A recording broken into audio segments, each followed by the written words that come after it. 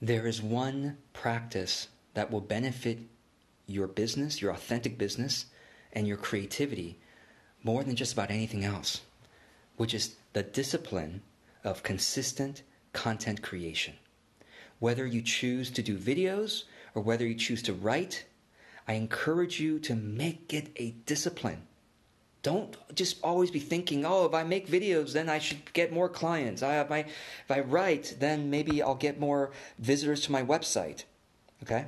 Trying to get my phone to stay put. I might have to hold it.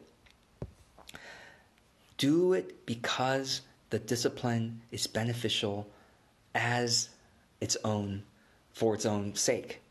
Okay? The discipline will translate into many other benefits in your business and in your life. Make it a discipline. Don't think so much about the rewards of content, which will come. But let me give you a couple of example stories that might be inspiring to you. So, one of the most popular content creators, most respected ones, Seth Godin, has been blogging consistently since 2002. Think about that. 17 years.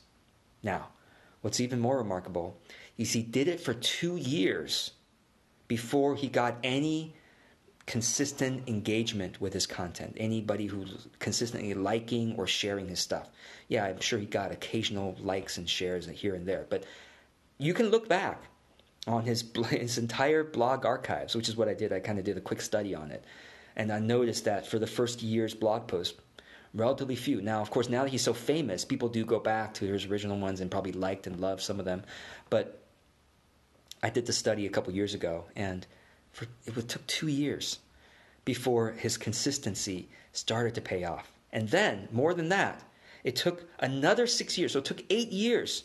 Okay, it took 8 years of consistent blogging before he really made it big time. I'm only in, let's see, 4, 5, 6, 7, 8, 9. I'm only in my 6th year of consistent content. And really, mid-2015 was when I really got consistent with it. 2014 was still kind of sporadic. So, what about you? Have you been doing it consistently for 2 years? Probably not. And so I urge you to commit to this consistency of content as a discipline, worthwhile in itself. If you're going to just be disciplined about anything, right? You could be disciplined about practicing a musical instrument, wonderful. You could be disciplined about exercise, that's important. But when it comes to your business, what are you going to be disciplined about? Let it be content.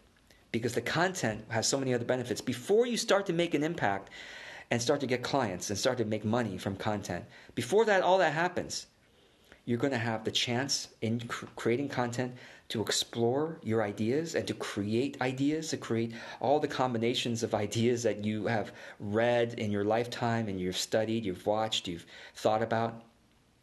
Okay, and also practicing being public with yourself, but without anybody watching. Just practicing being public, either in video or in writing, just practicing the confidence of that is so important and so beneficial in other ways. And then may you be blessed. One day, 1 year, you'll start to make impact and you'll start to get clients, make money from your content. If you learn how to do content distribution, like with Facebook ads, these things will happen sooner. Your impact will happen a lot sooner. But whether or not you do that, make it a discipline to create and publish content. You will not regret it. It will create so many other benefits for you. Okay? You're going to be creating a body of work as well. So the blog post that I'm going to be posting today, what is it, June 3rd? Or is it June 4th? I can't even get the date straight.